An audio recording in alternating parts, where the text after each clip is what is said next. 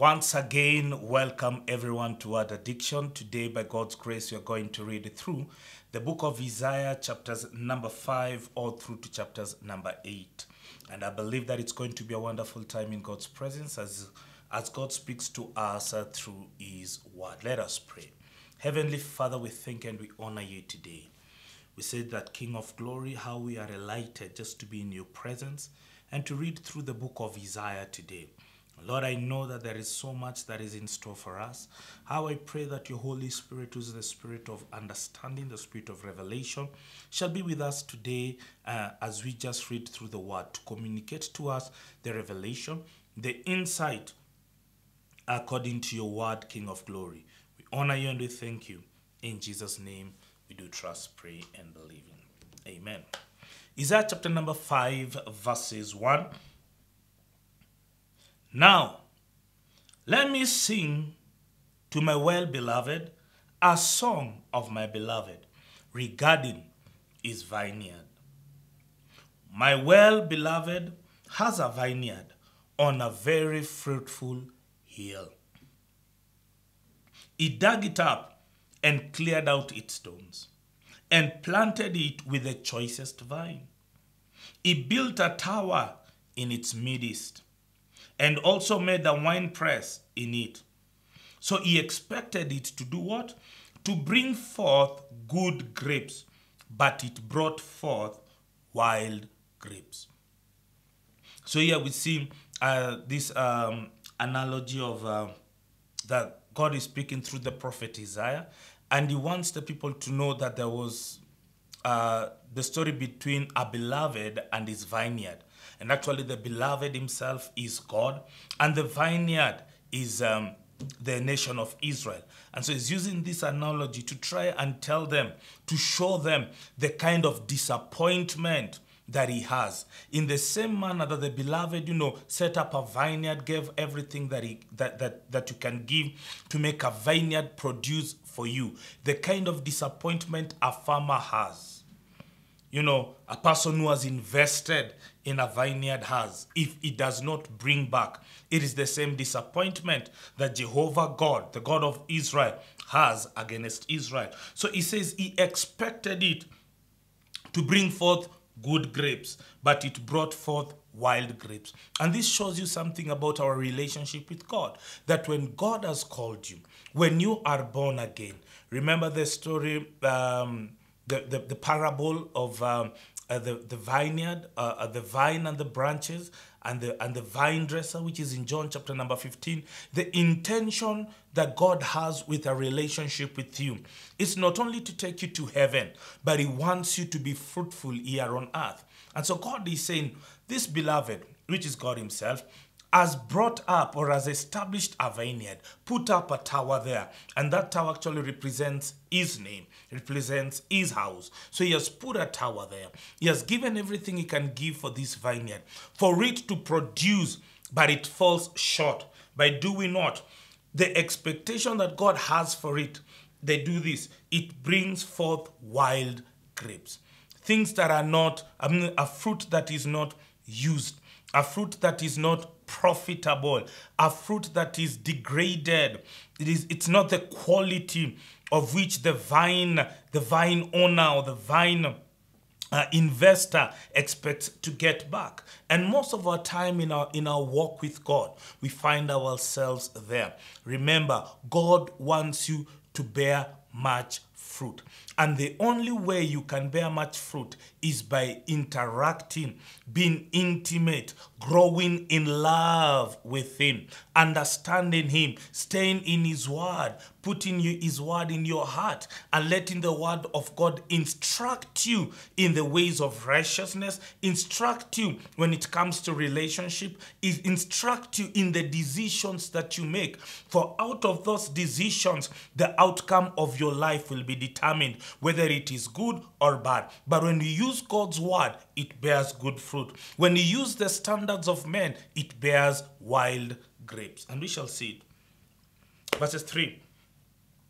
And now, O inhabitants of Jerusalem and men of Judah, judge please between me and my vineyard, he says. What more could have been done to my vineyard that I have not done in it?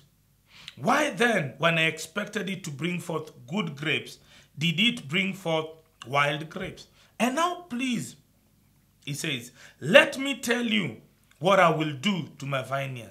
I will take away its edge, that is protection, and it shall be burned, and break down its wall, and it shall be trampled down. I will lay it waste, and it shall be pruned or dug. It shall not be pruned or dug. But there shall come up briars and thorns, and also command the clouds that they rain no more on it. Meaning they will no longer have protection. They'll be uprooted. The rains will not be commanded, which is a blessing. The source of making the vineyard, sprout and grow. No. God says, judge between me and the vineyard. See the kind of input I have put in it.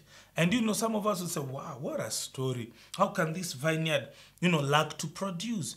But that's the same case with us believers. Most of us, God has given us everything through Jesus Christ to make us fruitful, to make us grow, to make us dominate, gain back our dominion here on earth, to declare his kingdom here, to declare his presence here, to walk in continuous victory over the forces of darkness. But what has happened? There are a lot of believers who live in fear. People who see cockroaches in their house and believe they are demons. And they are afraid of them. And they need extra exorcism. Why? Because we have lacked our identity. We no longer know our authority. We no longer know the price that Christ paid for you to walk in victory. And all these, things that happen that make us so afraid of the enemy. God looks at us and he judges us and he wonders, I have given you everything. Ephesians 1:3 says that blessed be our God, the Father of our Lord Jesus Christ, who has blessed us with all spiritual blessings. It's not just cars as people want to believe it. When we talk about spiritual blessings, we are talking about the authority that makes you produce in this earthly life by divine enablement. A lot of believers don't understand who they are. They don't understand the place that God has called them. They don't understand his purpose over their lives.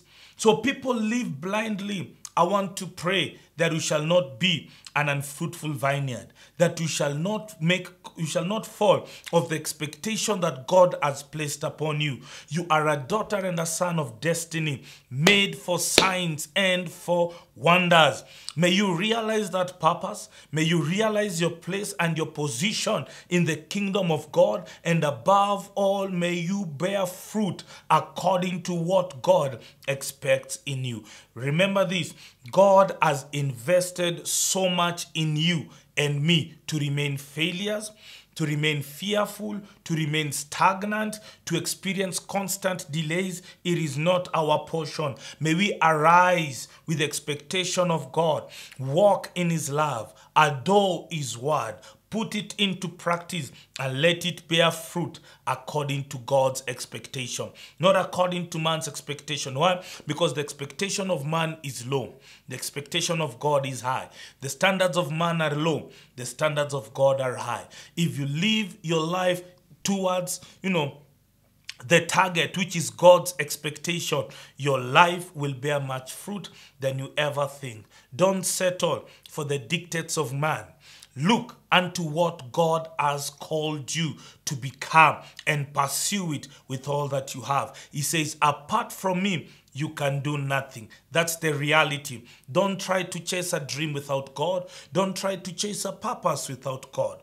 Don't try to fulfill a destiny without seeking intimacy with God, because you will fail and you will get frustrated. Submit yourself in a love relationship with God. Remember, we say this and over again. If you want to experience God in your life, you must realize that God calls you to pursue a love relationship with him that is personal and that it is real. He says this, for the vineyard of the Lord, verse 7, of hosts is the house of Israel, and the men of Judah are his pleasant plant.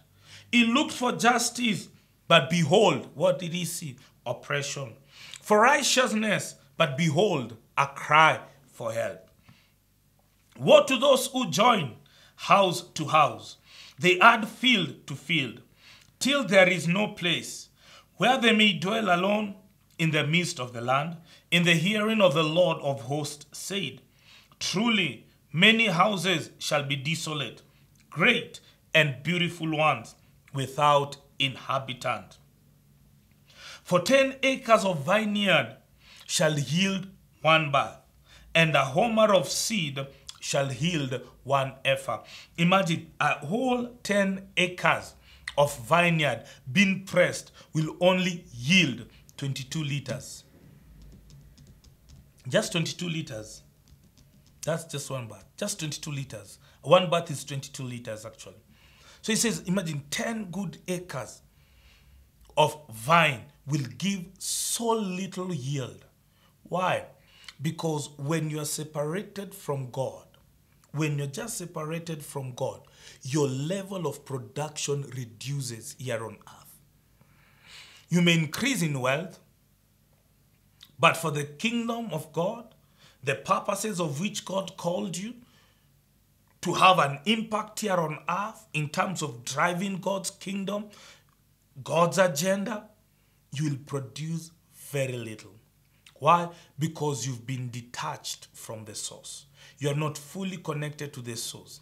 You know, which when you look at it from this aspect of John chapter number 15, Jesus Christ says, I am the true vine. You are the branches. The Father is the gardener. If you abide in me and my words abide in you, what will happen? You'll produce fruit. So the extent of our productivity is related to our connectivity to the vine. So if you're not connected to the vine, you will produce so little or nothing at all. Woe to those who rise early in the morning, that they may follow intoxicating drink, who continue until night, till wine inflames them, the harp and the strings, the tambourine and the flute, and wine are in their feasts, but they do not regard the work of the Lord, nor consider the operations of his hand. You know, when we are talking about, when we are reading the book of Psalms, I kept on, digging and saying, please, one of the things that stops us believers from moving forward is having a lack of God consciousness. And here he says that these people lack a consciousness of God because they have been given to wine and intoxicating drinks. Listen, there is a correlation between intoxicating drinks and being God conscious. That's why Ephesians 5:18 we said this.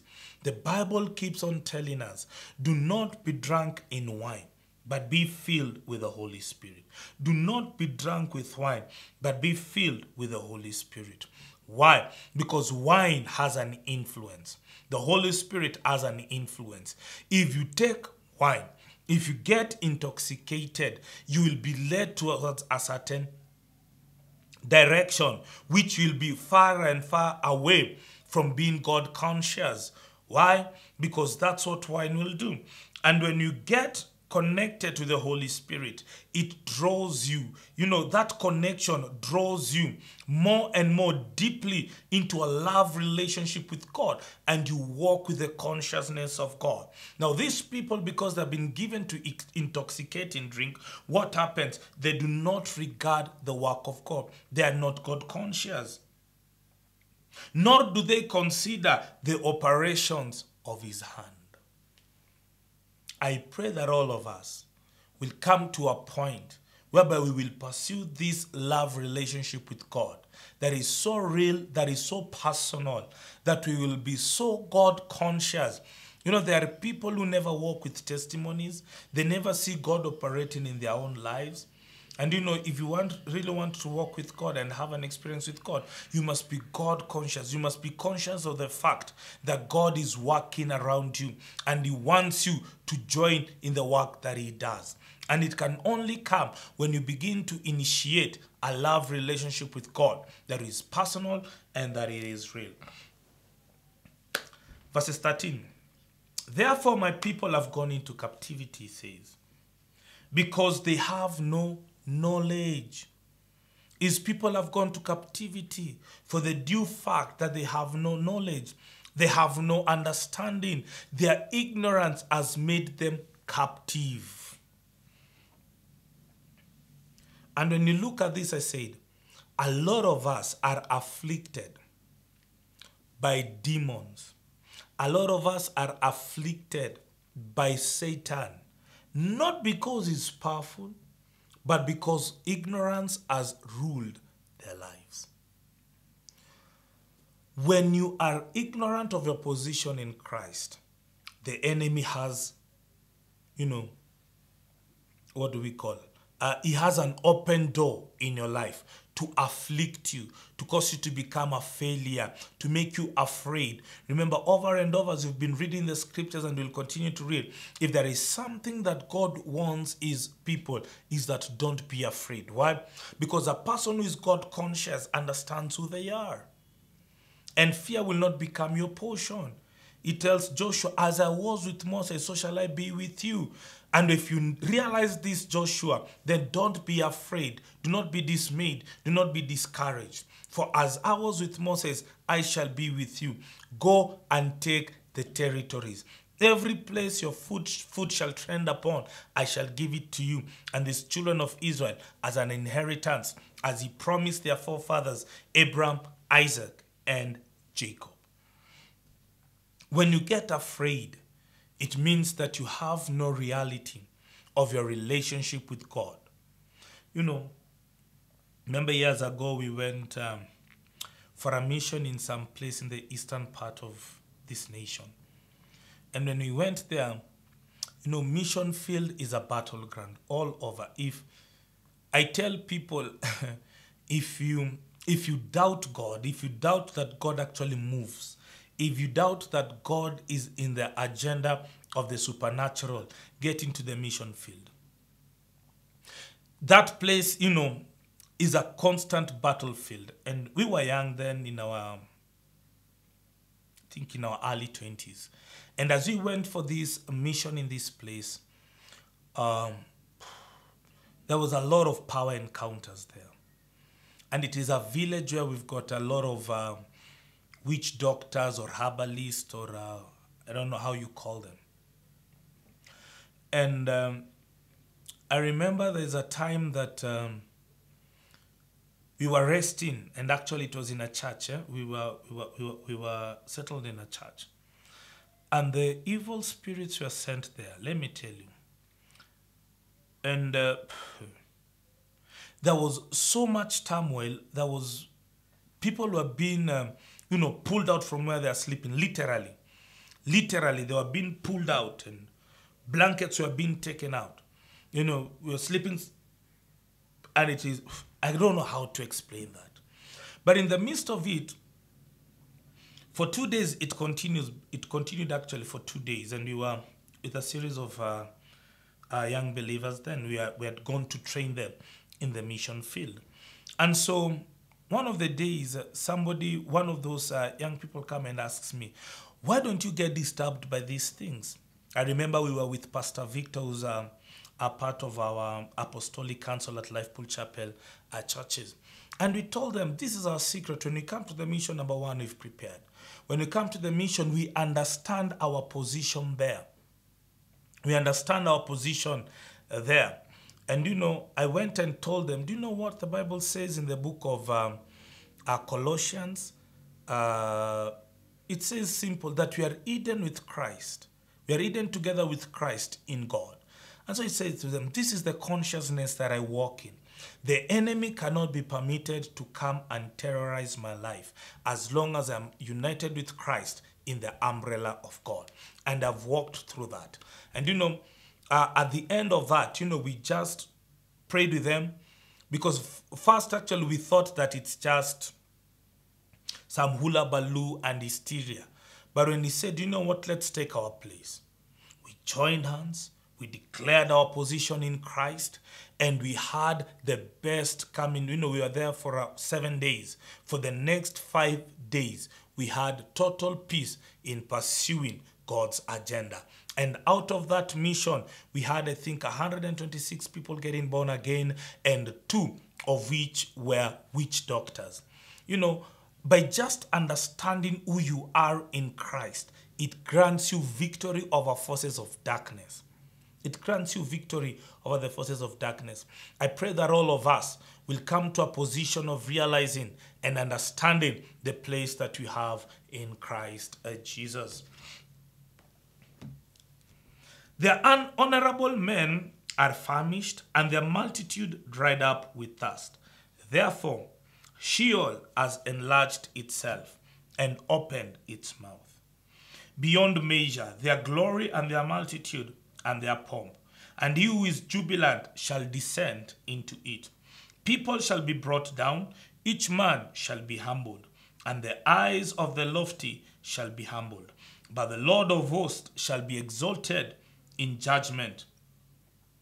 And God who is holy shall be hallowed in righteousness. Then the lambs shall feed in their pasture, and in the waste places of the fat ones strangers shall eat. Woe to those who draw iniquity with cords of vanity, and sing as if with a cut rope, that say, let him make speed and haste his work, that we may see it, and let the counsel of the Holy One of Israel draw near and come, that we may know it. Woe to those who call evil good and good evil, who put darkness for light and light for darkness, who put bitter for sweet and sweet for bitter. Woe to those who are wise in their own eyes, he says, and prudent in their own sight. Does God have a problem with us being wise? No. But he wants our ways, our wisdom to be consistent to his word. Not in our own eyes, because that's pride. But when we understand that wisdom, the wisdom, because there are many levels of wisdom, by the way. There are many levels of wisdom, but our wisdom should find its anchor in God's word. Our wisdom should be inspired by the Spirit of God, who is the Spirit of wisdom.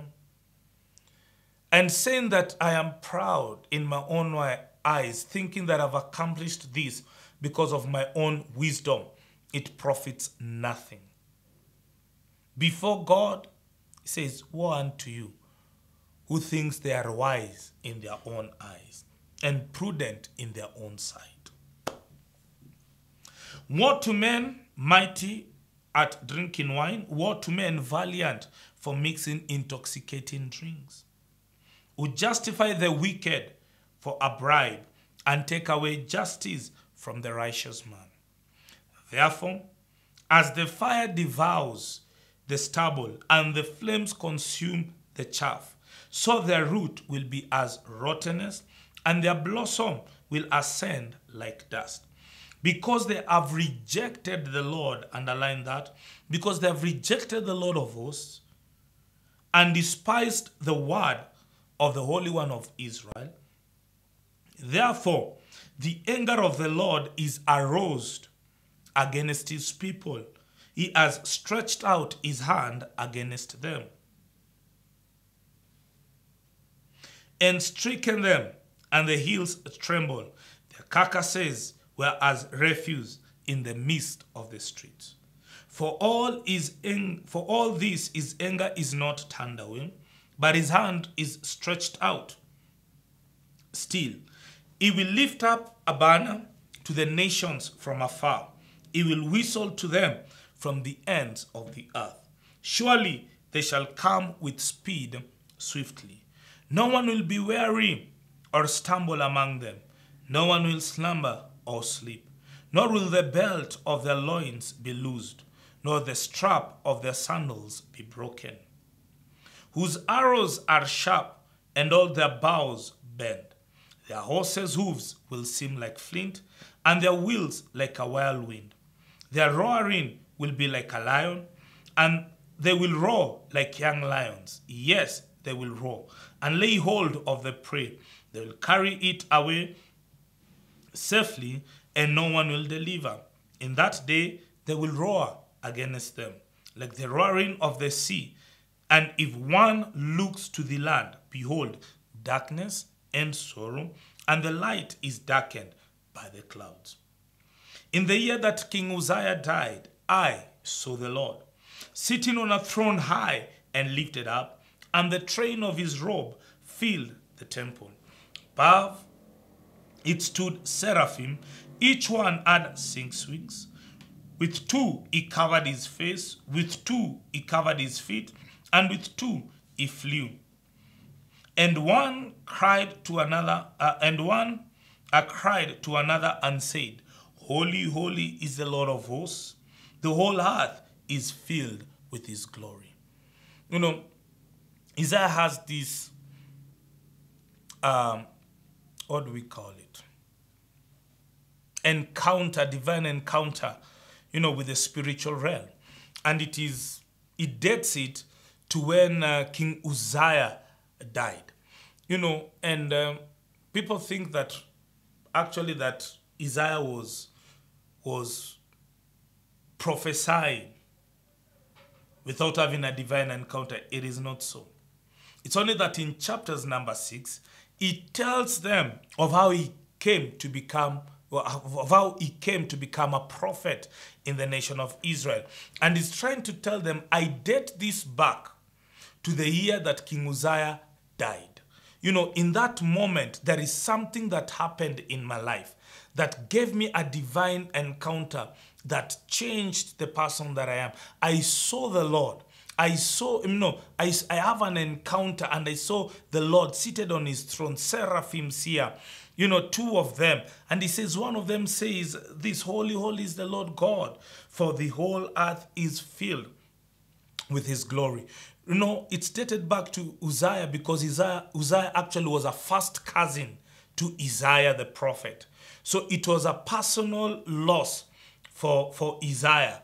And in that loss, in the moment of mourning, in the moment of losing a loved one, a close relative, the Lord appears to him. He has a divine encounter. And what have we read in the book of, Psalms? That no, God is close to those who are brokenhearted. So in this moment, he has a divine encounter. And he sees the Lord's glory. And the angels tell him, listen, holy, holy is the Lord God Almighty. And his glory has filled the whole earth. And I was reading these scriptures the other day, and I was asking myself, how come the glory of God fills the entire earth, but people don't realize it? People don't realize it. That the glory of God is here with us. It fills the entire earth, but we are oblivious of it. Many people are oblivious of it. We have been put a veil. A lot of believers have been put veils in their eyes that they cannot see the glory of God that actually fills the earth. And people have made a choice to say, do you know what? I don't believe God exists. I don't believe. And that has been the story of a lot of people. That's why I'm praying so much that as we read the Bible, that we will become conscious of God's presence around us. There is nothing as sudden in us that will live without understanding that the glory of God actually is around us. We are in the glory of God. And the posts of the door were shaken by the voice of him who cried out, and the house was filled with smoke. So I said, woe is me, for I am undone, because I am a man I am a man of unclean lips, and I dwell in the midst of a people of unclean lips. For my eyes have seen the King, the Lord of hosts. A divine encounter reveals not only God, but it reveals you. So when Isaiah had this divine encounter, He saw the glory of God, he saw the seraphims, and then he had a reflection to him. He was now conscious of himself, and he discovered, do you know what? I am undone. For what reason? I have unclean lips, living amongst the people with unclean lips. Then one of the seraphim, flew to me, having in his hand a live coal, which he had taken with the tongs from the altar.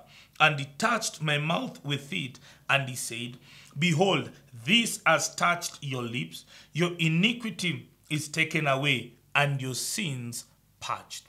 He said, the Lord Jesus Christ died on the cross for our sins. So it is the blood of Christ that takes away our sins. But now here the Bible says that one of the seraphims took a coal, that's fire, and put it upon the lips of Isaiah to cleanse him. What does the fire represent when we come to the New Testament? It represents the person of the Holy Spirit. Jesus Christ says, John the Baptist says, I baptize you with water, but one who's greater than I is coming, and he shall baptize you with the Holy Spirit and with fire. What is the work of the Holy Spirit? The work of the Holy Spirit is to bring forth sanctification. How does this happen? When you are in a relationship with the Holy Spirit and you stay in the Word of God, the Holy Spirit uses the Word of God as a tool of sanctification in your life.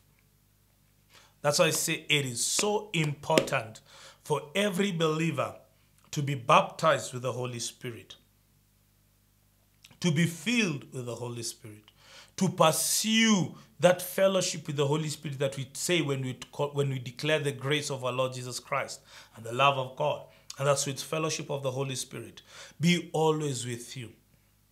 That's what God intends for all of us, to have a relationship with him, to the person of the Holy Spirit. He brings sanctification. He's the one who prepares us for ministry. He's the one who reveals to us the will of God, the purposes of God, the assignments of God in our lives. Also, I heard the voice of the Lord saying, whom shall I send, and who will go for us? Then I said, here I am, send me. And he said, go and tell these people, keep on hearing, but do not understand. Keep on seeing, but do not perceive. Make the heart of these people dull, and their ears heavy, and shut their eyes, lest they see with their eyes, and hear with their ears, and understand with their heart, and return and be healed. So it tells them this is the assignment. These people who keep on seeing, but they do not actually see, keep on hearing, but they don't actually hear, go and give them the news of doom. Then I said, Lord, how long? And he answered, until the cities are laid waste, and without inhabitant, the houses are without a man, the land is utterly destroyed. And the Lord has removed men far away, and forsaken the places. And forsaken places are many in the midst of the land. But yet a tenth will be in it, and will return and be, but yet a tenth will be in it, and will return and for consuming, and be for consuming, as a terebinth tree, or as an oak whose stump remains when it is cut down. So the holy seed shall be its stump. Now it came to pass in the days of Ahaz, the son of Jotham, the son of Uzziah, king of Judah, that Rezin, king of Syria, and Pekah, the son of Remaliah, king of Israel, went up to Jerusalem to make war against it, but could not prevail against it. And it was told to the house of David, saying, Syria's forces are deployed in Ephraim. So his heart and the heart of his people were moved as the trees of the woods are moved with the wind. Then the Lord said to Isaiah, go out now to meet Ahaz, you and Shear Jashub, your son, at the end of the aqueduct from the upper pool on the highway of the fuller's field, and said to him, take heed and be quiet. Do not fear or be disheartened.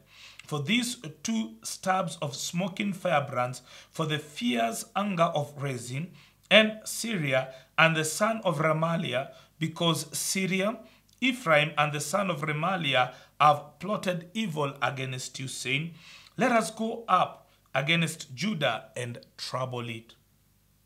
And let us make a gap in its wall for ourselves, and set a king over them, the son of Tabel.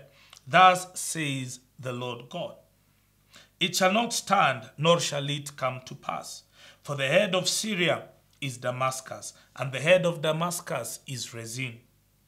With 65 years, within 65 years, Ephraim will be broken, so that it will not be a people. The head of Ephraim is Samaria, and the head of Samaria is Remaliah's son. If you will not believe, surely you shall not be established. It says these are the things that will happen. These are the things that will happen. But listen, if you will not believe, surely you shall not be established. We looked at this when we were looking at Chronicles, 1 Chronicles 20:20. Believe in the Lord your God, and you shall be established. Believe in his prophets, and so shall you prosper. You know, if you ever want the word of God to be established in your life, you must engage faith. You must believe. You must set your heart to accept what God says as the absolute truth, and that is something that will come to happen. Remember Numbers 23:19. God is not a man that he should lie, neither the son of man that he should repent. As he not said it, shall he not fulfill it? You must mix God's word with faith for it to produce in your life. When we come to study the book of Hebrews, you'll see that those who did not enter into their promise because they did not mix the word that they received with faith. If you ever want to enter into God's promises, because there are a lot of people we are in the age where, a lot of prophecies are coming up. And there are things that God will have spoken over your life. But if you don't believe it, it will not be established. And many people will believe that God is a liar, that prophet is a liar. But where is the place of faith? Put your trust and your hope in what God says, and it will be established in your life.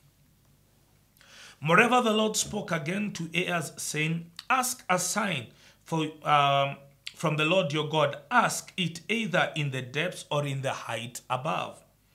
But Ahaz said, I will not ask, nor will I test the Lord. Then he said, hear now, O house of David, is it a small thing for you to weary men, but will you weary my God also? Therefore, the Lord himself will give you a sign. Behold, the virgin shall conceive and bear a son, and shall call his name Emmanuel. So here God comes and he says, do you know what, Ahaz? Ask me of anything. I love it in the message. Is it in the Message translation that says, ask anything. Ask for the moon. I think it's the Message translation that says that. Ask even for the moon. It says, ask for a sign. Let me tell you, a virgin shall give birth. What other sign is there? It says, ask of me. Let me tell you what will happen. You think I don't have the ability to do great things? Listen, this is what will happen. A virgin shall conceive and bear a son, and shall call his name Emmanuel, which actually means God with us. Curds and honey he shall eat, that he may know to refuse the evil and choose the good. For before the child shall know to refuse the evil and choose the good, the land that you dread will be forsaken by both her kings. The Lord will bring the king of Assyria. It says, before this happens, the land shall be forgotten or shall be forsaken by their kings. And this is actually a messianic prophet. It talks the virgin, he talks about the virgin birth of our Lord and Savior Jesus Christ. And he says, before this happens, the land shall be forsaken by its own kings. And what will happen? The Lord will bring in the king of Assyria upon you, and your people and your father's house. Days that have not come since the day that Ephraim departed from Judah.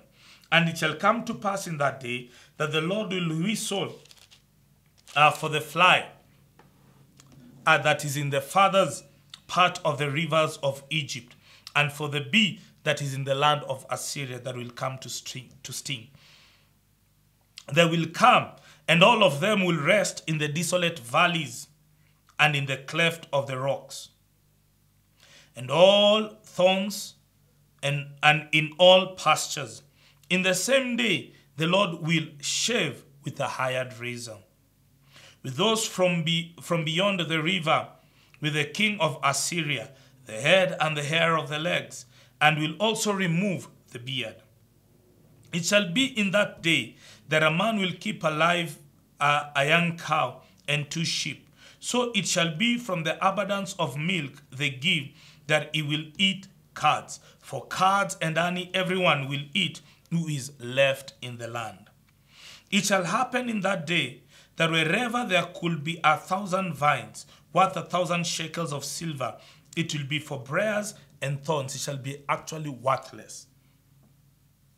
With arrows and bows men will come there, because all the land will become briars and thorns.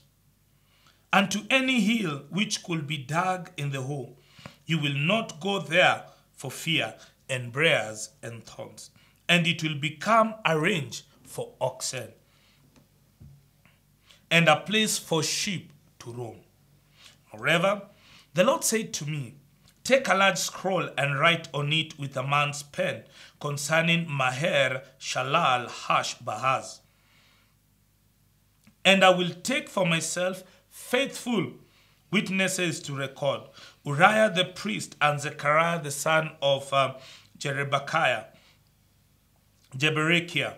Then I went to the prophetess, and she conceived and bore a son. Then the Lord said to me, call his name Maher Shalal Hash Baz, for before the child shall have knowledge to cry, my mother and my father and my mother, the riches of Damascus, the spoil of Samaria will be taken away before the king of Assyria. The Lord also spoke to me again, saying, inasmuch as these people refused to the waters of Shiloah that flow softly, and rejoice in Rezin and in Remaliah's son.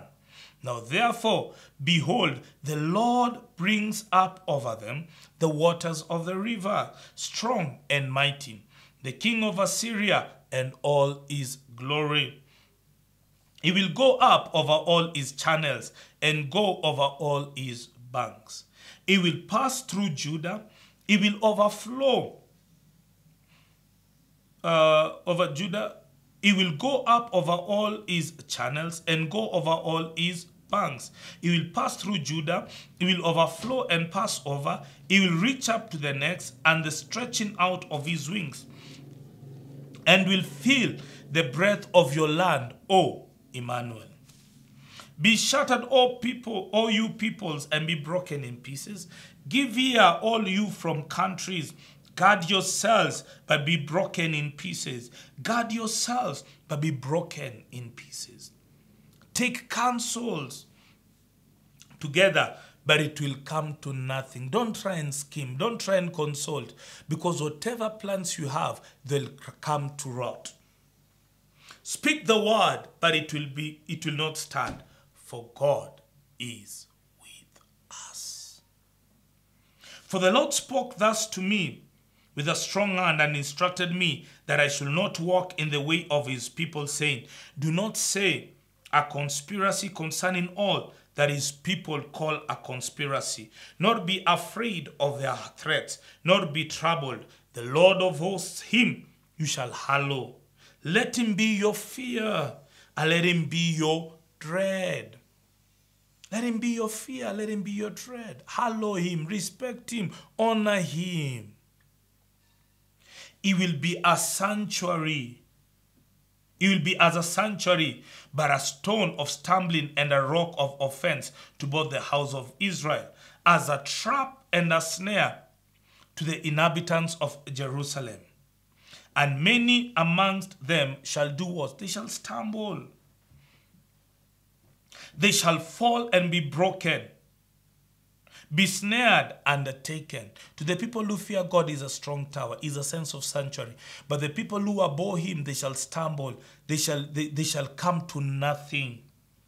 Bind up the testimony, seal the law amongst my people, and I will wait on the Lord who hides his face from the house of Jacob. And I hope in him. Here am I and the children whom the Lord has given me. And align the next verse, the next words. It says, we are for signs and wonders in Israel from the Lord of hosts who dwells in Mount Zion. The people who trust him, in him, they find a sanctuary. The people who don't trust him, they shall be destroyed. Then he says, but as for me and my sons, we shall be for signs and for wonders. As for me and my sons, we shall be for signs and for wonders. We shall be as monuments. You shall see what it means when God decides to do something or to be attached to a people who have trusted in him. And I pray that over my children every single morning and every single night before they go to bed and before they go to school. I declare that over their lives.